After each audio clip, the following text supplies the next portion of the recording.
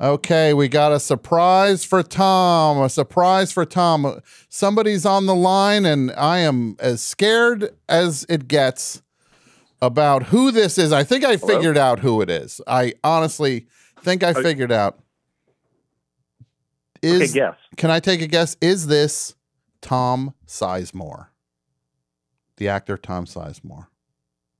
No, I admire him highly and emulate him, but it is not me. Oh, I know who this is. I know who this is. This is one of my heroes. This is a actual legit hero of mine. Please tell me who you see. I don't know who it is. That's why I'm saying things like that. I'm hoping. Yeah, not a clue. That's okay. Hey, y'all, this is Peter Buck. It's Peter Buck. Oh, my goodness. I thought it was you. Peter Buck from the legendary Peter Buck. This is so special. Peter Buck, thank you so much. So you were sure it was me after it was Tom Sizemore, right? So I was like, it's either Tom Sizemore or Peter Buck. It's a coin flip at this point. Now, Peter Buck, you are obviously a legend. Obviously, you know that. More of a rumor. More of a rumor. Well, I'm going to confirm it. The rumors are true. You are a legend. I was a young boy in New Jersey, 13 tops. I had parents that I would say, hey, can I go to an R-rated movie? And then they would pull up to the theater. They'd go up to the ticket window and go, yeah, he's good. He can go. And then get back in the car and be like, we'll be back in 2 hours. So it was that kind of household. I remember saying to my parents, this is 1983. I said, I want to go to Rutgers University. There's a band playing the Student Center cafeteria called R.E.M. And they're just like, yeah, sure, we'll drop you off. So they dropped me off. And one of the most formative events in my entire life was seeing R.E.M. with Let's Active opening, a 13-year-old. My mind was shattered by that, and I was changed forever. For the better, one hopes? Oh, totally for the better. It was and it's just like, I remember I saw that show. I was excited.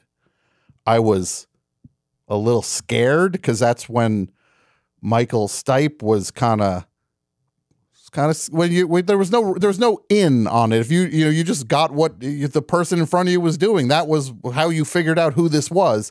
I remember being a little scared because he said "Welcome to Hell" before playing Radio Free Europe. That scared me a little bit. Somebody saying "Welcome to Hell." But then, yeah, I seem to remember the whole "let's play in the Taco Bell looking cafeteria" element of it, which is hellish in its own way. You do remember? You remember those tours in like around when Murmur came out? Oh yeah, and especially playing the weird little college spaces, and I mean, seeing what looked like your junior high school dining area with my band in it. Yeah, it was weird and cool. Yeah, it was amazing. And then I saw you 2 years later when Fables of the Reconstruction, you were doing those free college shows. And I saw you play then. And again, look, this is saying a lot more about me, that I was scared when I heard Feeling Gravity's Pull. I was like, this is creepy. I was a very weak child, clearly. Anything scared me. But then I went to your tour bus, and you and Mike Mills were there, and they were like, you were signing autographs for people, and the only thing I had on me was my report card. and you and Mike signed it, and you wrote on it, "Keep up the good work," for my grades. You looked at my grades and then told me to keep up the good grades. So I didn't. I guess that's kind of a little bit of a bummer there. And I was just wondering, one of the most exciting things about coming up as a kid with where R.E.M. was at that point was the openers you chose. Yeah, we always try to take someone that we're excited about musically or friends or something. I think you saw us in '85. That probably would have been the Minutemen. Yeah. I'm trying to think. Yeah, it was. I so many. I saw Let's Active open for you guys. I saw Flesh Tones. Oh, no, I didn't see the Flesh Tones. I saw the Capitol Theater, and then Keith Strang came up and played with you, and you gave a lamp to your manager on stage that night. These are the things I remember. I can't remember the names of family members, but these things are tattooed on my brain. So it was such the family, forget it. No, look, just go with the music. If you meet my family, you'd get it. They're kind of forgettable. No, that's horrible. I apologize. We all have families. If anybody in my family's listening, I apologize. That was a low blow. No, this is so exciting to have you here. I wanted to you just did this Eyelids? No, wait, I'm so sorry. Right. You produced the Eyelids record that's coming out. Yeah, and I play with them when they're in town. You know, it's kind of like the old man's holiday. They grab me on stage and I play a couple songs. But I've known Chris since he was 12. He used to write to my band, and Michael and I would write back and tell him what music he should listen to. And, you know, I'm sure ruined his life in many ways. I mean, he is a musician now. So, so mission accomplished then is what you're saying. Yeah. Ruined his life. You did it. Did you keep track? It's like, yeah, we got that 13-year-old kid in New Jersey. We got him. Now we got this 12-year-old. He's going to be a musician forever. It's just like that's you guys kind of moving through America's youth. Yeah, you know, I mean, it was the 80s, and it just felt like there was a war on, and it was the guys in the brown suits against the rest of us. And, you know, so yeah, it was, you know, you get a chance to talk to someone younger, you know, you'd suggest music and, you know, poetry or books or whatever. Yeah, I mean, I remember being so caught up in stuff. Do you remember Volcano Suns? Do you remember that band?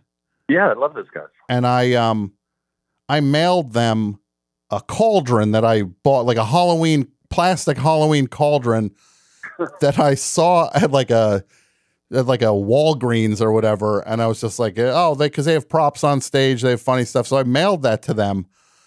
And then a friend a year later came up with a live tape of them, and they're just like on stage just saying, "You see this cauldron?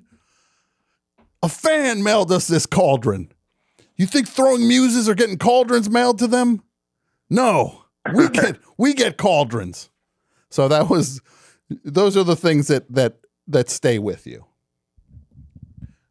Yeah, I don't think I ever got a cauldron, but you know. Well, give me your address. You might see a nice little fun package coming your way. That sounds good to me. What do you want? Oh, somebody else's. Wait, what? Peter, it's John. Hey, John, how you doing, man? Good. How are you? Yeah, we got John Worster here too. Peter was one of he's always been one of my good friends, but he was a especially good friend during the pandemic. He would check in on me, which was very nice. Oh, that's nice. Yes. Yeah. And what was your? I think it was mutual. It was mutual checking in. I mean, you know, John and I always see each other 2 or 3 times a year for our various bands, and all of a sudden that stopped. So, you know, we'd call and talk about what it's like doing nothing or seemingly doing nothing. Yeah, the absence of music. What was the first time you? I saw R.E.M. The first time I saw them, JFK Stadium.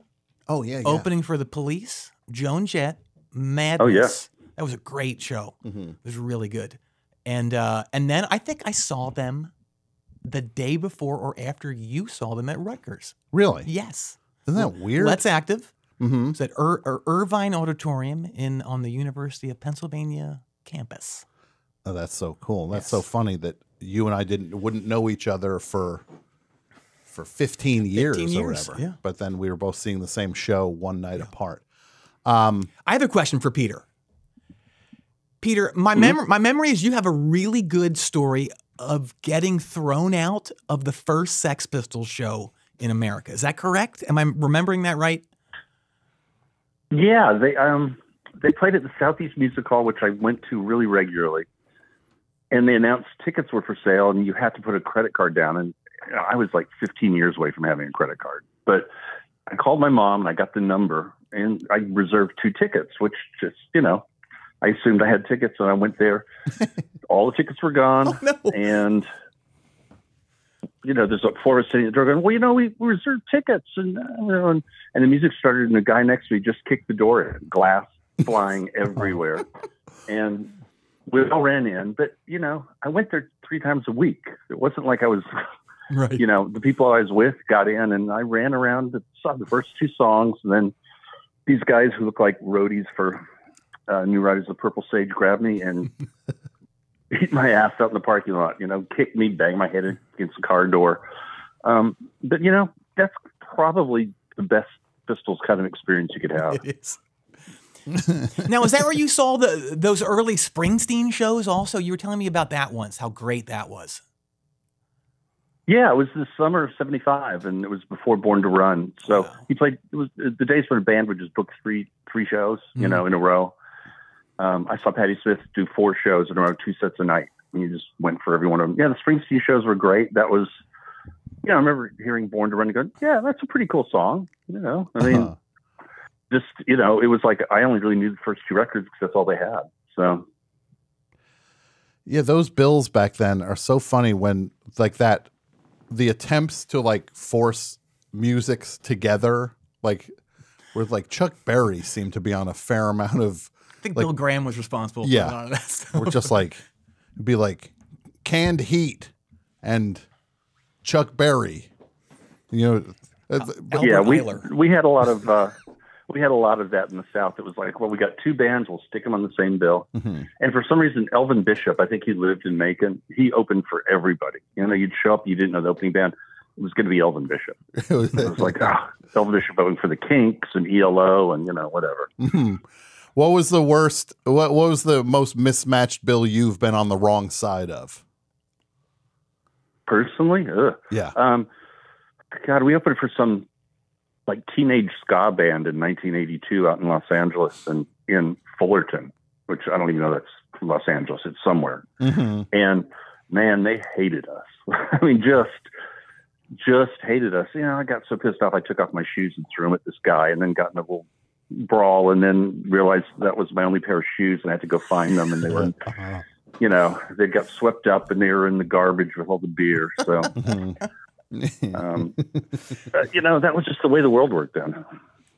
Yeah, it was definitely kind of the Wild West with so much stuff, and you just were kind of grinding it out. But you guys really did grind it out, and it was so exciting. Like at the point to start following the charts and stuff, and have like this like, I remember just like I worked at a music store, and I was just like, they had the top 50 albums would be on like this display, and I was just like, please let Murmur get in the top 50 and they will be on the, it'll be on the wall and I'll see it there. And I was just so excited when it was just like, it said 48, it's on the wall. I'm just like staring at it. It's like, I didn't realize how much free time I had back then where I would just stare at an album I already owned in a store just to see it be next to other albums.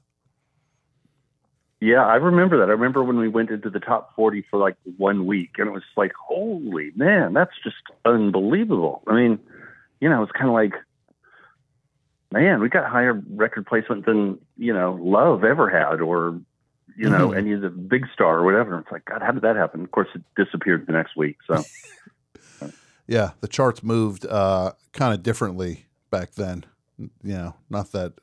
This crazy like first week explosions, and then that was the way Rush albums would always be like, because every Rush fan went and bought the album the day it came out, and then Rush never like got new fans, so it'd be like Rush new album in at number 8 on the chart the next week, Rush number 66, because there's just no new Rush fans.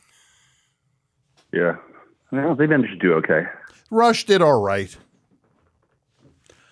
So what are you up to for the rest of 2022 now that things are getting a little eased up? Well, I toured with Luke Haynes. We have one record out and another coming out. Went to England, got COVID, got stuck in a motel for 10 days. I've been doing shows. I'm going to Brazil to work with this guy that I've been recording with for years named Nando Reis. He's kind of like the Bob Dylan of Brazil. And so I've got a month of work in Brazil. We'll see how that goes, but you know, it's something to do. I mean, I'm just so glad to be moving and, you know, doing something. Yeah. It's nice to be doing something. We're doing this 24-hour show, which it's very exciting to see all my friends and we're all in the same place kind of for the first time in years. So this is a very special night, and it's exciting to see everybody. But I know that 6 hours from now I'll be begging for to just go to bed. I kind of wish I'd called in more near the end just to see how dingy everything got. But yeah, no, I'm going to be pretty wobbly by then. I don't know what. I don't know why I said I would do this. Honestly, I don't know why, but I did. It's something to have done. So, you know, if you have done it, you can say you've done it. That's exactly it. That's what, because I wrote a book, and no experience in my whole life was more this is better to have done this than the experience of doing it was like a living nightmare. And then when it's done, it's kind of just like, yeah, I got my book. Oh, you don't have a book You'll yet? You'll be one of those DJs who did the 24-hour show and live to tell the tale. Yeah, I'll come out the other side, and I can just walk a little bit taller as I go down the street. Well, Peter, Buck, I appreciate this. We apologize for the tech stuff and appreciate you hanging in there with this. This is a true thrill, and I appreciate you taking the time to be a part of the show. Yeah, it was totally cool. And I wish you luck in your next, 16 hours? Something like that. 18. Good luck. Thank you so much. Okay, we'll talk to you soon. Good night. Okay, take Bye, care. Peter. Oh my Hey, God. John, I'll see you. Okay. Peter Bye. Buck.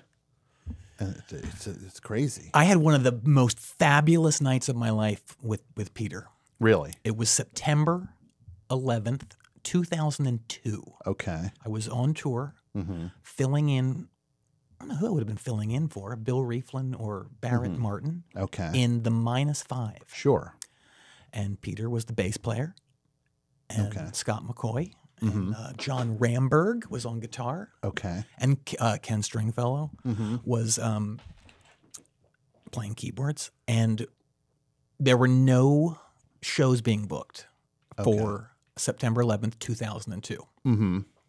So Peter said, let's go to Dan Tana's. And we'll have dinner. Yeah. And we all walked, I think we walked at least 5 miles to Dan Tana's. Okay. From wherever our 5 miles. Yeah, it was crazy. Yeah. But it was fun though, because it was the guys walking. You know? And we get there, and before we get there, he goes, oh, you know, Dabney Coleman kind of hangs out here. First person we see in a booth, Dabney Coleman. Dabney Coleman. Dabney Coleman. Buffalo Bill. Yes.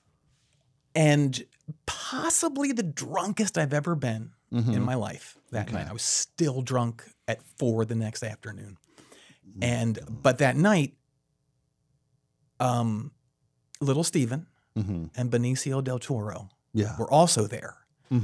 And we all ended up drinking some horrifically heavy. Is it called grappa? Is that what it's called? Yeah. Yes. Yeah. And it was just the most fun. And Benicio del Toro goes, have you ever heard of this band called the Flat Duo Jets? This very obscure Chapel Hill duo. Yeah. Somehow he was a fan of them. He's just a huge And he Flat loved Duo them. Jets Yes. fan. Yeah. That is Yeah. insane. Yeah. Yeah. And then Pete Yorn drove us all home because This is just couldn't stand. it's almost like you're just naming like you're I feel like I'm forgetting one more FP who was there. yeah. John, you know the thing I want to play for you when you mention one of the names you just mentioned. Let me see if I can find it. Let's see. Here we go. Are you ready? I think this is the clip. We want as many people as possible to be a part of this wonderful comeback by this amazing band. So for a $1 So what do I get with my pledge? You will receive a 4-part download of the audio interviews with the Rascals conducted by myself and Dave Marsh. For $25, you will receive a digital high-def video download of the entire show. And that will be yours exclusively because it'll be a long time before it ever gets released, if it ever gets released. And you will receive the audio interviews as well. For a $50 pledge, you will receive an exclusive DVD and audio CD of the show. Again, long before it's ever released, if it's ever released. Plus the video download of the show and the audio interviews. The show is called Once Upon a Dream, so we're calling the $100 pledge the Dreamer's Pledge. The Dreamer's Dreamer's Pledge. You'd call this the Dreamer's Pledge.